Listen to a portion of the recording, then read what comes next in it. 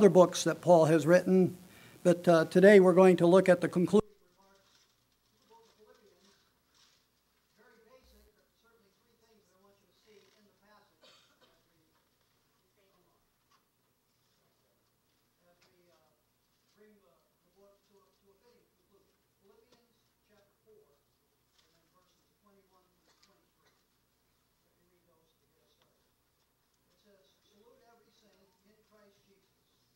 The brethren which are with me greet you. All the saints salute you, chiefly they that are of Caesar's household. The grace of our Lord Jesus Christ be with you all. Amen." Amen. Amen. Let's pray. Our God and our Father, we do realize that sometimes we come to a conclusion of a letter, an epistle, and sometimes we don't look as closely in the conclusion as we do in the introduction or especially in the body. But we pray, Father, that the things that are said here in conclusion might be something that speaks to our heart, to our life, and becomes a motivator for us to continue on the fellowship and the gospel that we've been learning about in this book of Philippians. So bless our hearts with this message this morning. We pray in Christ's name. Amen.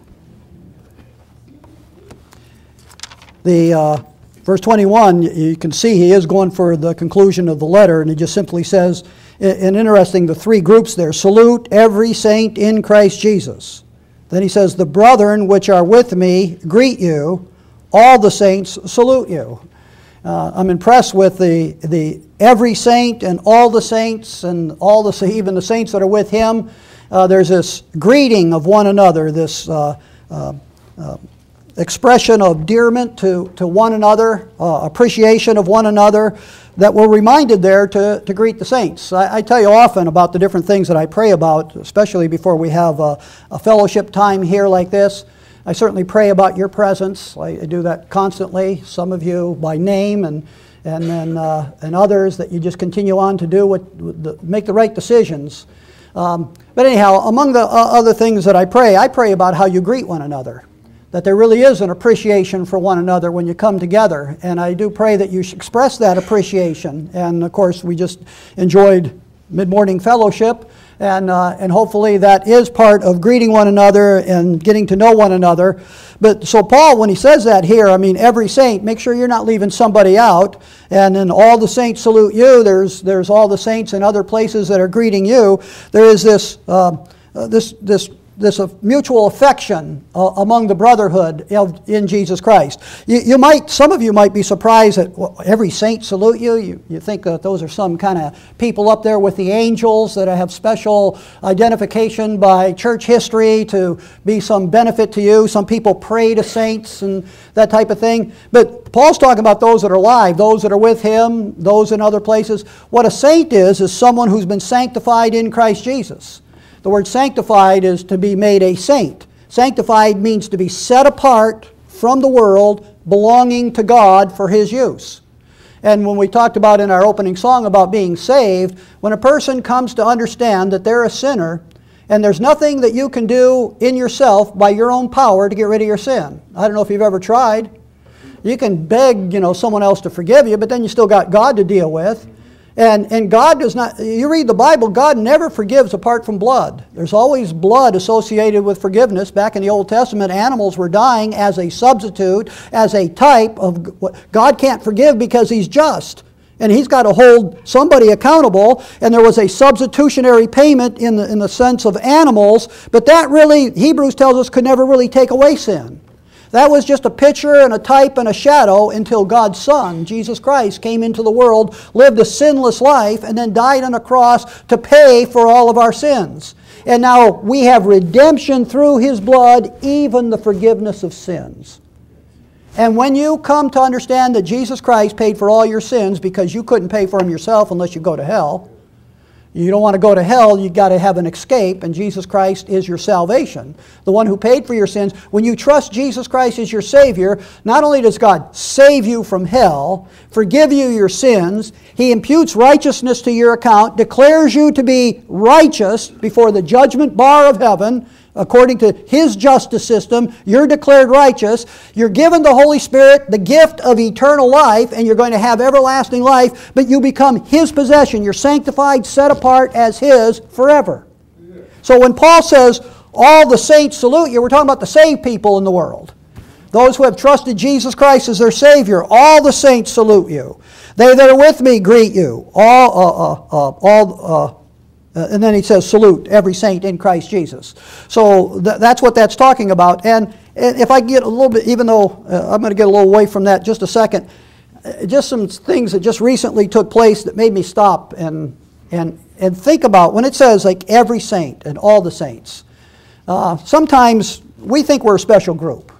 And we are. We have our place in the body of Christ of standing for God's Word rightly divided, standing for the King James Bible, standing for God's Word rightly divided, to know who the Apostle Paul is, what the dispensation of grace is, what God is actually doing today. There's a lot of mixed messages out in the world because people haven't learned to believe the Bible, to rightly divide the Bible, to understand where they are in God's place, in God's program. There's a time past, there's a time present, there's a future day of wrath coming to this world, there's a 1,000-year reign of Christ that's coming to this world.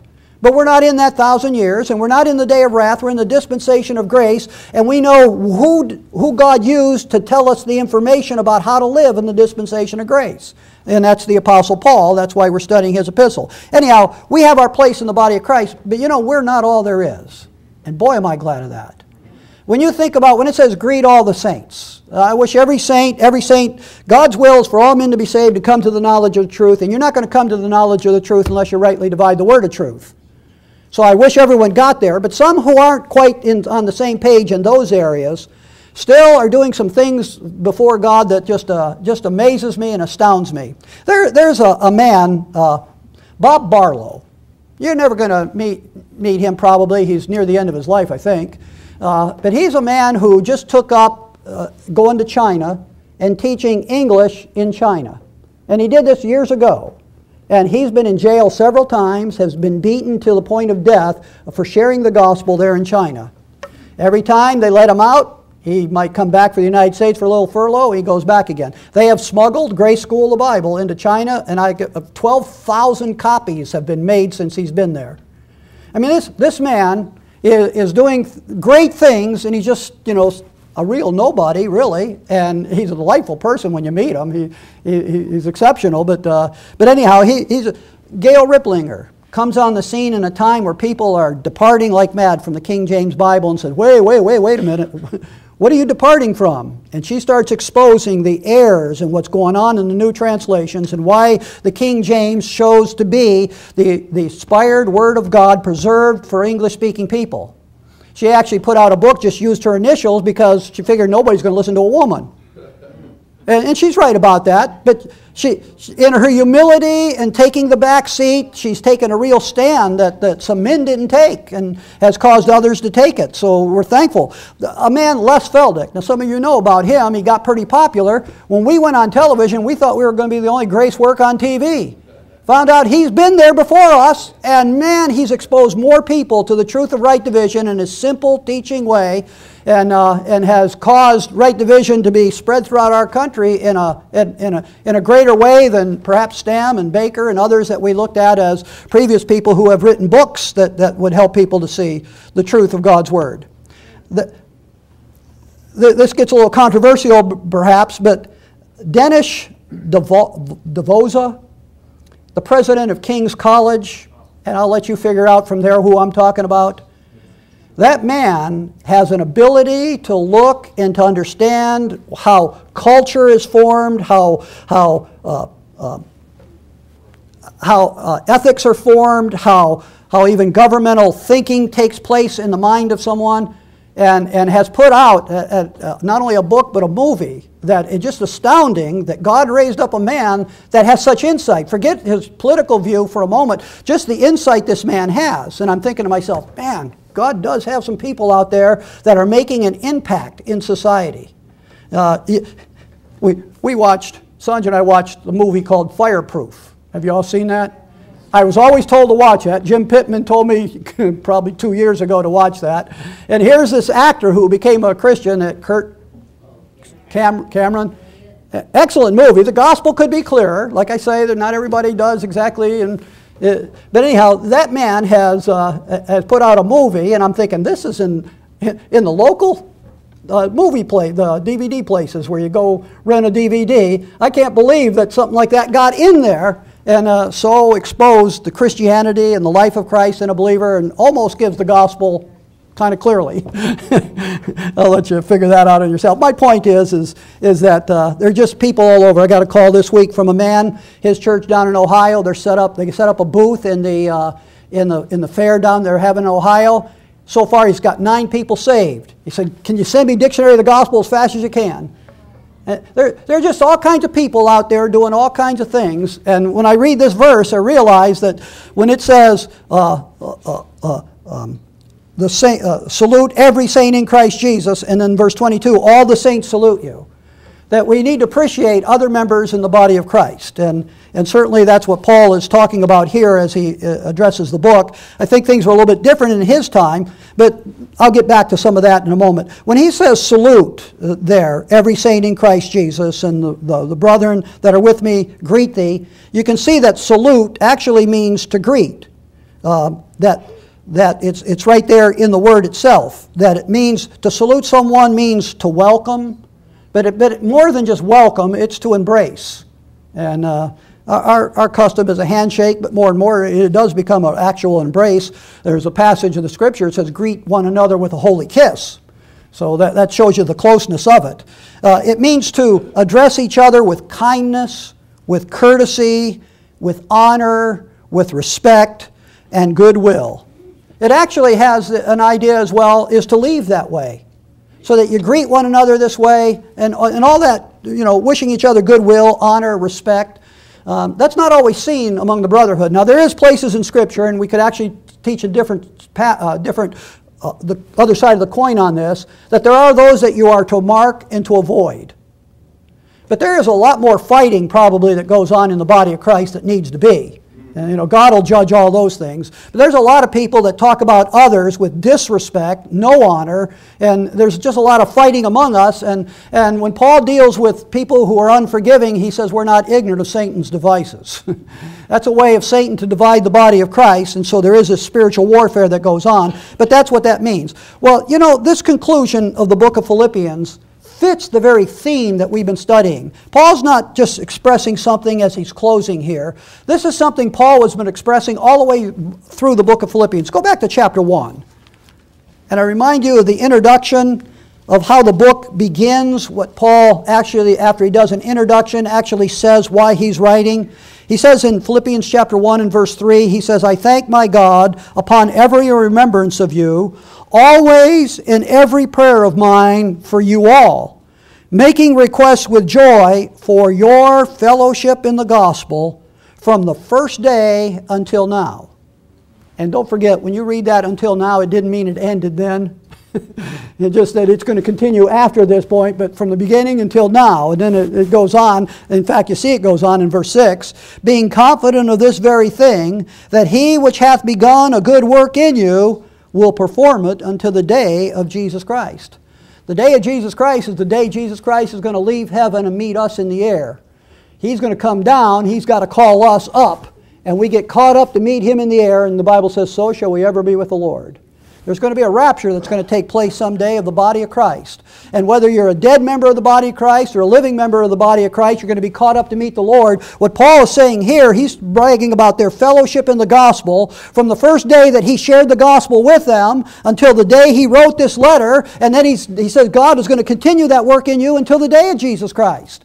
So he's enjoying it, he's appreciating their fellowship in the gospel that's been from the very beginning and continues on and hopefully will continue on until the day of Christ. Verse 7 says, even as it is meet for me to think this of you all, because I have you in my heart, inasmuch as both in my bonds and in the defense and confirmation of the gospel, ye all are partakers of my grace.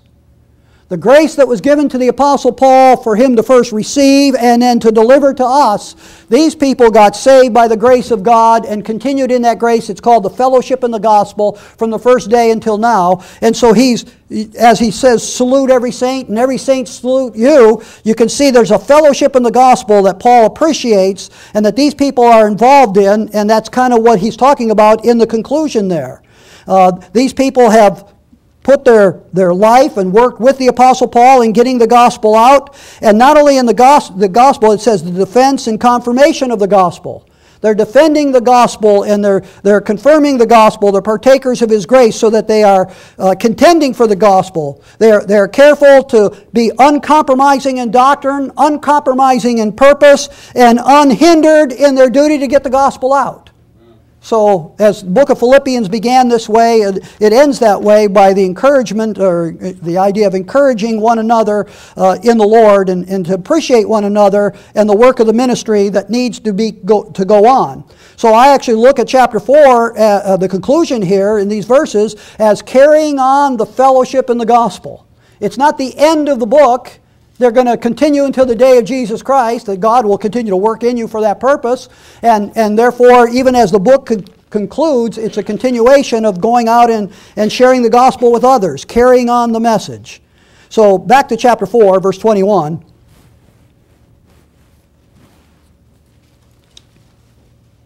When it says, "Salute every saint in Christ Jesus.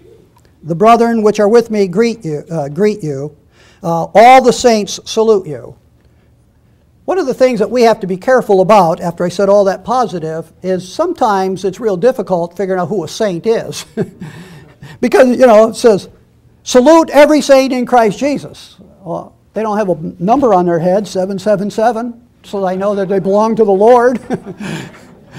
If every lost person had 666, so as they will someday, you would understand who they are, where they stand. There is no such numbers. How do you know? When we come together, how do we know greeting here or greeting especially as we leave here? Here, the ones who come on a regular basis, we know what we believe. We know what we stand for. We come for that reason.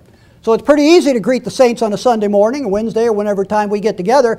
But when it comes to other people out there, there's all kinds of churches, all kinds of things being taught. How do you know? Greet all the saints in Christ Jesus. Who's a saint and who ain't? Well, I've already shared with you how someone becomes sanctified in Christ Jesus. When Paul said over there in chapter 1, "You're all partakers of my grace." That's the only way to become a saint in Christ Jesus. Trouble is when you trust. Now, the grace is getting what you do not deserve and cannot earn. You don't deserve salvation and you can't earn it. It says the wages of sin is death, and it says, but the gift of God is eternal life through Jesus Christ our Lord. You deserve death, but you can have eternal life through Jesus Christ our Lord. And when you trust the fact that Christ paid for your sin, God gives you that gift of eternal life, and that's when you become a saint. But you can't see that. You don't know who is, who isn't, who's thinking about it, who hasn't decided, who won't even think about it. You don't know who that is. There's a lot of people that give no thought of God, no thought of the real cross work of Christ, and go to church every single Sunday. So how in the world are you going to fulfill that verse? Well, the whole message isn't on that, but I just want to say this to you, to warn you, we're not just talking about church people. See, in Paul's day, every church was a Pauline, Mid-Acts, dispensational Bible church. Everyone. Everyone among the Gentiles. Because, see, Paul is the apostle of the Gentiles. He took God's message of grace to the Gentiles. They're worshiping other gods. They're worshiping idols. And he tells the Gentiles how God loved them, how Jesus Christ came and died for them, rose again from the dead, and will give them eternal life if they'll trust in Him and the finished work that He's accomplished on the cross for them. And Gentiles all over the world began to trust Jesus Christ as their Savior. Paul then appoints elders and forms a church as a local assembly of believers, and he appoints elders in every local area, and every church in Paul's day was a Pauline, Mid-Acts, dispensational Bible church. So when Paul says that here, they know to greet the church at Ephesus, the churches of the Galatians, the churches that are mentioned in the Bible. But years have gone by now, and Satan has so diluted the body of Christ that people name the name of Christ, say they trust in Him to be a payment for their sins, and then go and try to work their sins off through penance, baptisms, confessions. They do everything trying to get rid of their own sin because they're taught that by their church, rather than taught by their church to trust the finished work of Christ. Amen. So that kind of leads you to the answer. The answer of how you would know who a saint is, since you can't look and see it on their forehead, or you can't look into their heart like God can. You have to listen for them to declare themselves to be a believer. Someone's going to have to tell you they're a believer. And they're going to have to profess Paul's gospel when they profess the gospel. They can't give you the gospel of the kingdom. They can't say, I did what John the Baptist said, repent and be baptized for the remission of sins, because that's what John called the nation of Israel to do, and that's why he baptized them in the river Jordan. And calling the nation of Israel to water baptism is something that every time Israel ever met with God, they came through water cleansing. You're not Israel. God didn't send you, John the Baptist. That's not your message for today. So the only way you know who a saint in Christ Jesus is they have to tell you they are. And they have to tell you that they are because of Paul's gospel. Now, they might not use that term, but they have to say it's through the death, burial, and resurrection of Jesus Christ. Nothing they've done but what Christ has done for them. And that there came a time in their life that they trusted that gospel. Then now you know to greet them that way. So little information concerning saluting the brethren and all. Now, when it says, salute every saint in Christ Jesus, he also says, the brethren which are with me greet you. If you just want to write down Colossians chapter 4, and I'll let you just read the whole chapter, it won't hurt you. But in Colossians chapter 4, he wrote that probably near the same time that he wrote the book of Philippians. We know that Ephesians, Philippians, Colossians, Philemon were written about the same time. Philippians could actually be a little bit different, but we know Ephesians, Colossians, and Philemon were written right at the same time. Had Tychicus was the mailman delivering the letter to him. Paul's in jail in Rome when he wrote this, and there in jail in Rome he says, they that are with me greet you. And if you look at the list in Colossians, you'll find out that there is Aristarchus is with him, Marcus is with him. There's a guy named Jesus, but he's Jesus who's called Justus. So it's not Jesus Christ, of course. But then there's Epaphras, there's Luke, there's Demas, there's Tychicus. Oh, that's the one who's bringing the letter, by the way. And then there's Onesimus, who was being sent back. He was a slave, sent back to Philemon, and that's what the book of Philemon is all about, because he's a runaway slave that Philemon could put to death if he wanted to, because he was the owner. But Onesimus got saved when he was put in jail with the Apostle Paul. And now he's going back to his owner as a brother, not as a slave. And Paul's got some instructions concerning that. That's what the book of Philemon is all about. But all them people, that's 8 different people. When Paul says, they that are with me greet you, you know, I know some grace churches don't have 8 people in them. Paul in jail in Rome's got a congregation of 8, and that's only the ones that the people at Philippi might be familiar with. There's probably a lot of other prisoners, and you're going to see in a few moments, other people that are fellowshipping with the Apostle Paul as he is there in jail in Rome. What an amazing thing. Because that actually leads to where we're going there, is look at, again, chapter 4, and then he says in verse 22, all the saints salute you. Now notice this phrase, chiefly they that are of Caesar's household. Wow! It's not just that list of people that are in Colossae there that send their greetings to the Philippians that are with Paul, but he says, chiefly, when he names all the saints that are with the brethren salute you with, anyhow, it says, again, verse 22, all the saints salute you, chiefly they that are of Caesar's household. Now, this causes us to think about a couple things here. Paul is in prison. He names how he's in bonds. He said that in this chapter already. But even though he's in bonds in prison, hold your place here and come to 2 Timothy. And you might hold 2 Timothy. I want to show you another verse there in a few moments. 2 Timothy chapter 2.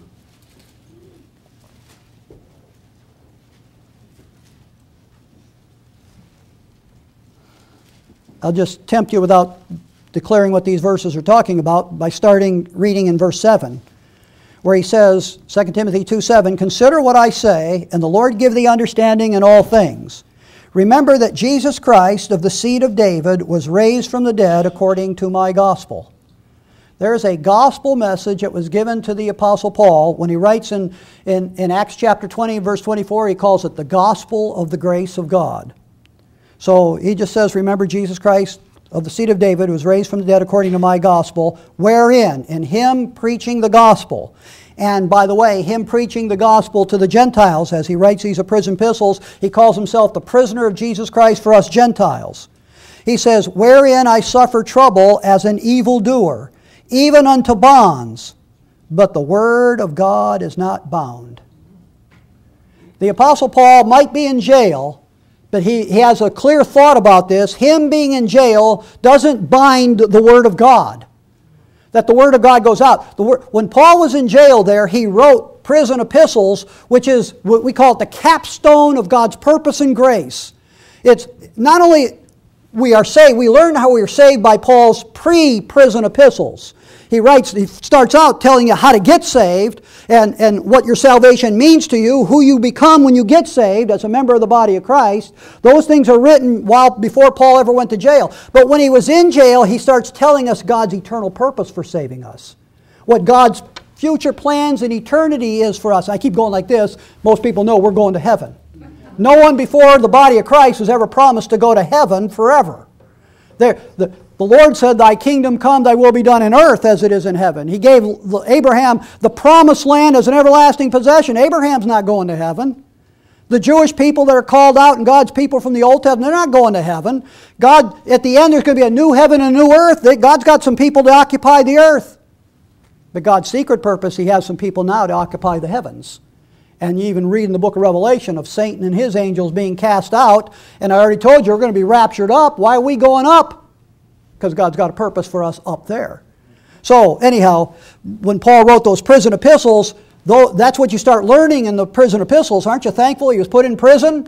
He couldn't travel anymore, so he starts writing letters. The Word of God is not bound. There he is in jail. But it's not bound even through his preaching. There he is in jail, and he can talk about those that are with him, and they're carrying these letters out as he writes them. But then there's these other people, even of Caesar's household, that know the Apostle Paul, that are considered saints, that salute the Philippian people here, so that now there's people in Caesar's household getting saved. And so the gospel continues to go out. That's why I said this conclusion is, Paul talks about the fellowship in the gospel from the first day until now, even unto the day of Christ, right? Paul's still ministering the gospel even though he's in jail. The Word of God is not bound. His ministry didn't end when they threw him in jail. He's just carrying on a jail ministry. So that tells you that things happen in life, and there becomes life-changing experiences that you might experience someday. But experiencing those things doesn't end your ministry. It might change how you do the ministry and where you do the ministry, but it doesn't change the ministry. That God's will is for people to understand the gospel. That's the basic thing. And then to learn His Word rightly divided, to know the truth of God's Word. And so Paul's just in a new location doing ministry in a different way, but he hasn't quit. Now when I say life-changing, maybe, here's confinement. There are men, Bob Barlow, we just talked about. He's in China, teaching English, but taking the opportunity to share the gospel. The government finds out about it, throws him in jail. You think that ended his ministry? No. He's teaching people in the Chinese jail about the gospel. He just preached the gospel there. That's why they beat him. He won't stop.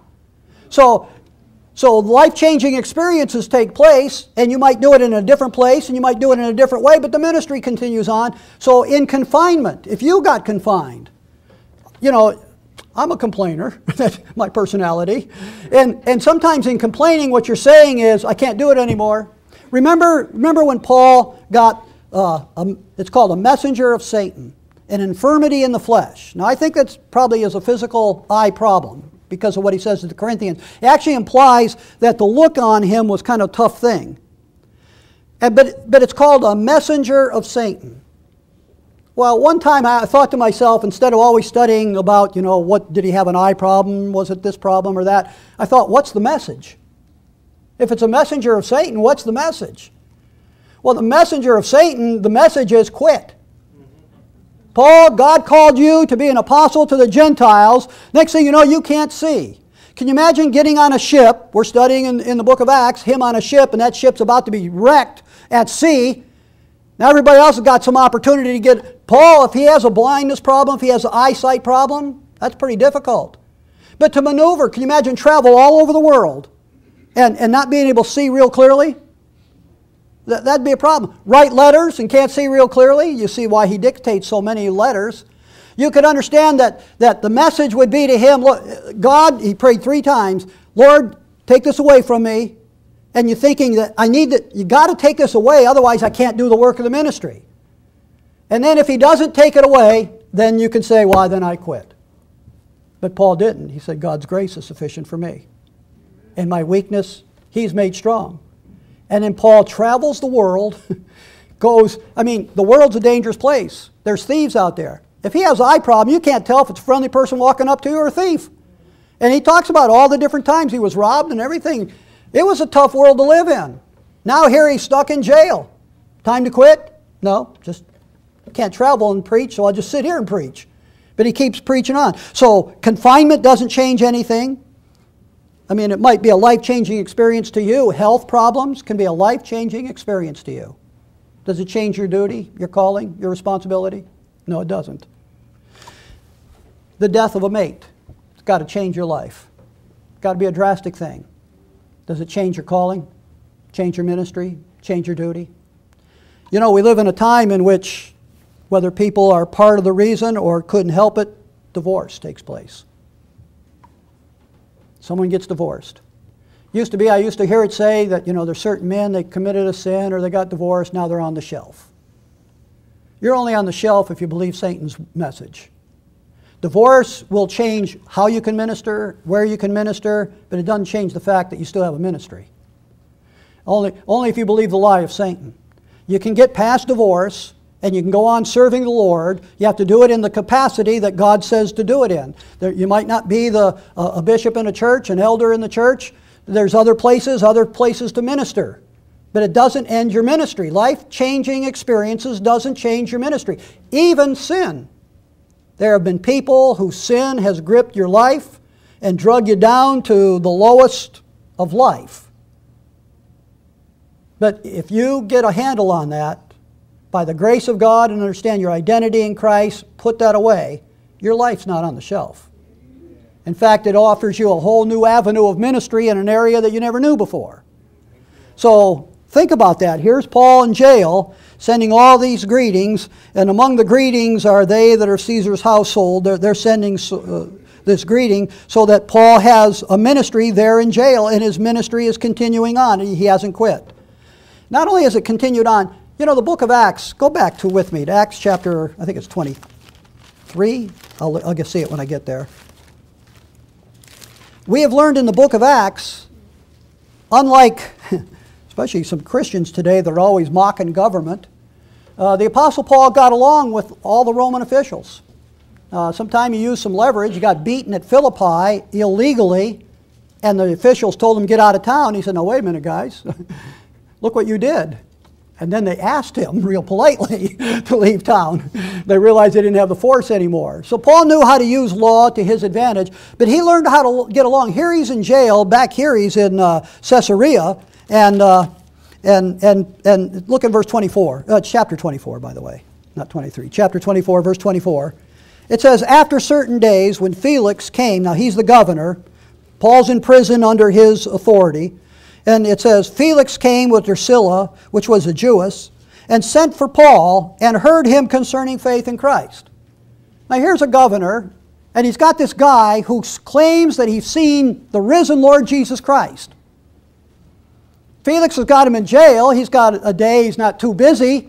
He's thinking, that guy who calls himself an apostle, he's also a prophet, says he saw the Lord, the risen Jesus Christ. I want to hear about this. So go get that prisoner and bring him to me. Not for a court case, just because I want to hear what he has to say. And now Paul's going to do this. It says, and he, Paul, reasoned of righteousness, temperance, and judgment to come. Felix trembled. When Paul came, he reasoned with him of righteousness. God is holy. Where do you stand?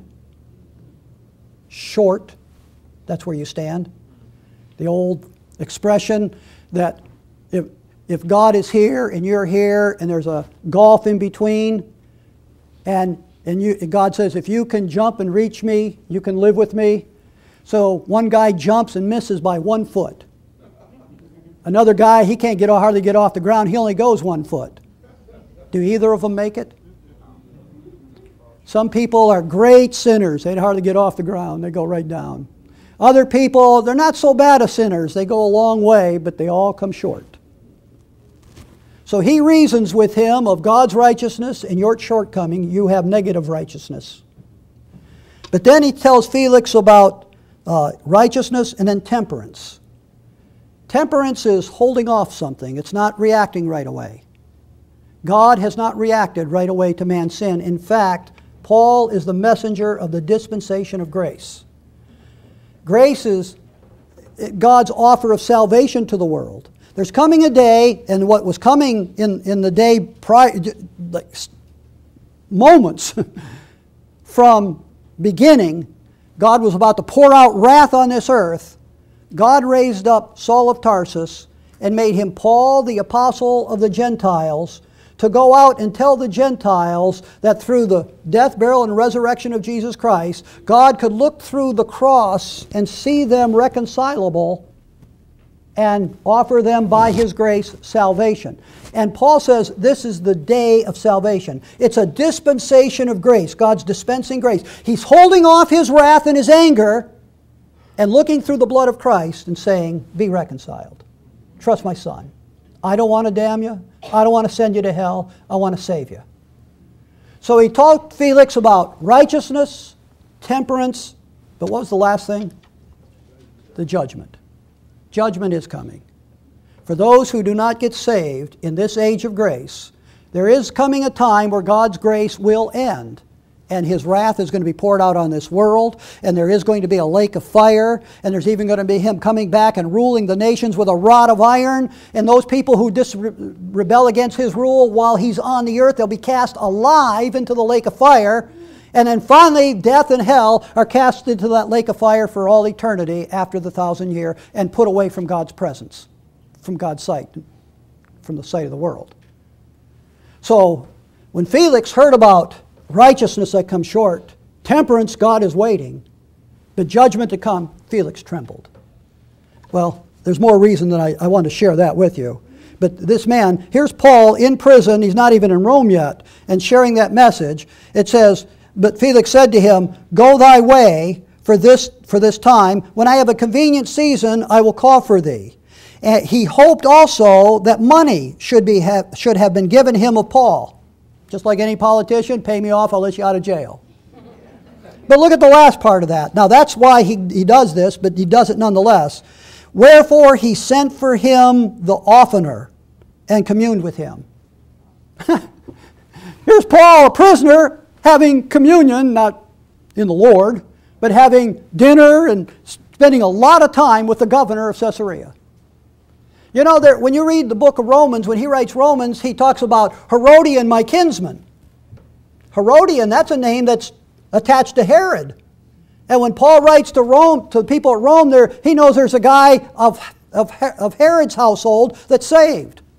When you read that passage in Philippians there where Paul says, especially they that are Caesar's household, when you read the commentaries, they'll all tell you, well, that's not Caesar's family, that's Caesar's servants.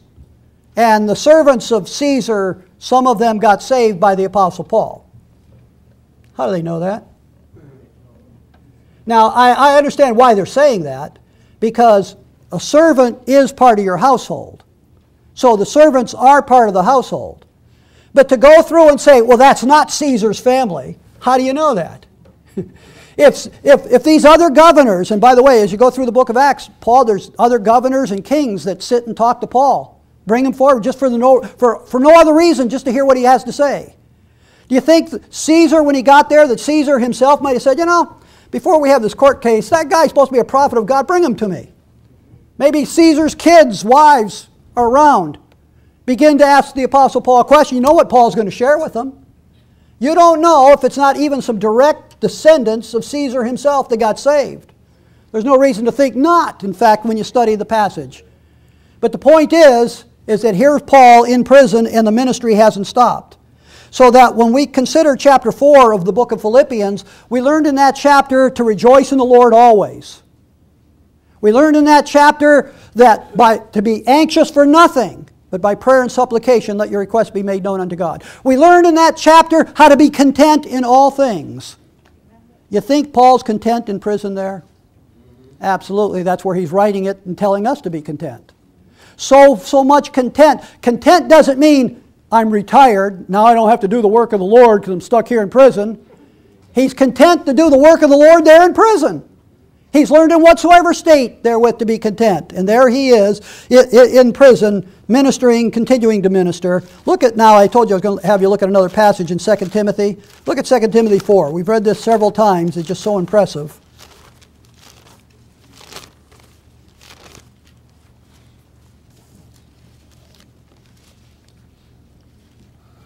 2 Timothy chapter 4 in verse 17.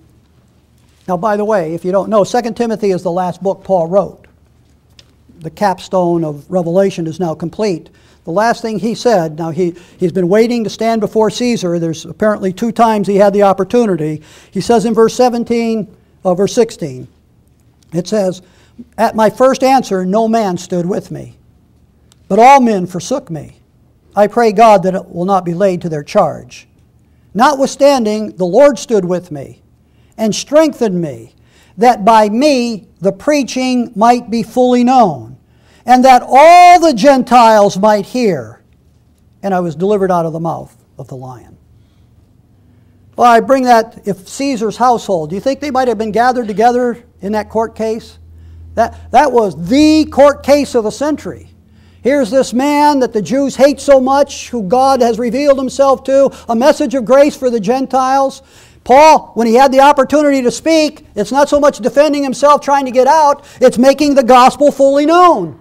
He's preaching the gospel with boldness. And he says all the Gentiles got to hear. Maybe that's where some of Caesar's household got a hold of the message. But either case there, Paul made it known, and he says, the last thing he says in that verse, "I was delivered out of the mouth of the lion." Interesting statement. It doesn't take much to realize that the Bible takes Satan and calls him a roaring lion, seeking whom he might devour.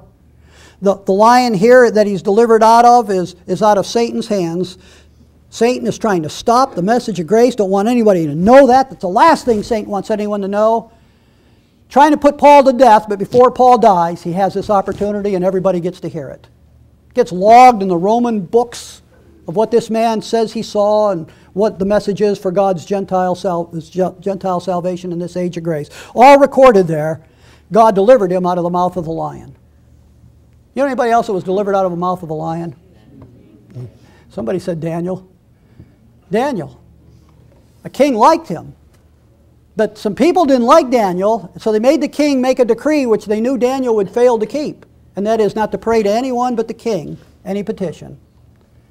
And when they caught Daniel praying, they told the king, and since it was the king's law, he had to fulfill the law, he had to throw Daniel to the lion's den. But he said to Daniel, he said, "The God whom you serve can deliver you from the mouth of the lion." Now, Daniel was delivered physically from the mouth of the lion. We realize in the dispensation of grace how we're blessed with all spiritual blessings in heavenly places in Christ. We're not talking about physical deliverance. Paul died shortly after this. He said just before writing this, "The time of my departure is at hand." But spiritually, Paul was delivered out of the mouth of the lion. Satan didn't have his way. God had his way. And the gospel goes out to the Gentiles. So that leaves me the concluding verse of Philippians chapter 4.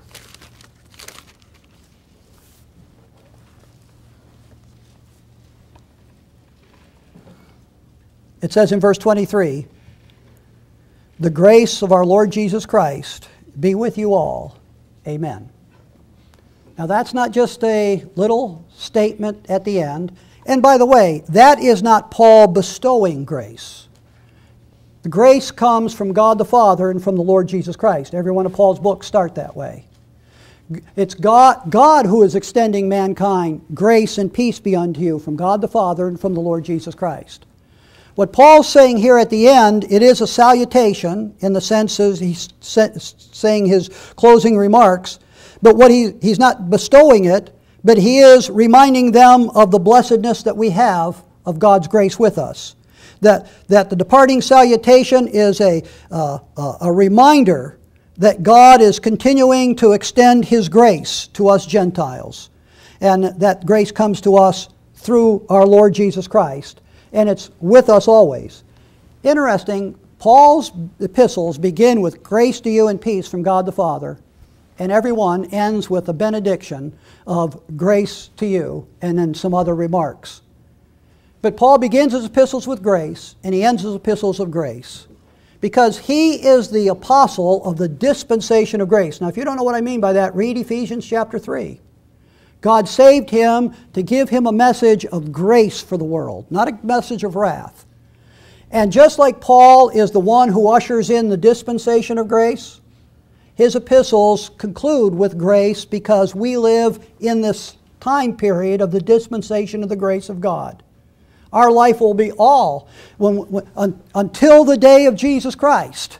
It ends with grace, where God calls us up into heaven and we're with Him. It's after we're caught up into heaven that the world will suffer another dispensing of God. This one will be a suffering one. He's going to dispense His wrath and His judgment on this world in order to cleanse it so that Jesus Christ can come back and rule and reign for 1,000 years and show them how the world should have been run, and then eternity future is going to go on from there. But as Paul begins grace, so it is that God calls us by grace, keeps us by His grace. We're encapsulated in God's grace, undeserved, unmerited kindness, sealed unto the day of redemption. But don't forget that even though Paul learned to be content, he was content so he could carry on the ministry of getting the message out. That's, no matter what takes place in your life, your fellowship in the gospel, your calling, let your conversation become the gospel of Christ. Paul says that whether I see you or be absent from you, I may hear of your affairs, that you stand fast in one spirit, in one mind, striving together for the faith of the gospel. The book of Philippians. Let's pray. Our God and our Father, I pray that each person here might understand how much you loved them and how great your grace is. That we who come far short, not just a foot away, come far short of your glory. That you loved us anyhow and sent your Son to die on the cross and totally paid for our sins so that you could freely give us eternal life. And Father, you didn't just give us a life to begin, you gave us a life of service for you here and now, as well as a service for you throughout all eternity that we can read about when we study Paul's epistles and your calling for us. Father, we thank you for a book of Philippians that has taught us to center our fellowship there and to be grateful for all the saints that have their fellowship in the gospel of Christ. In His name we pray, the name of our Lord Jesus Christ. Amen.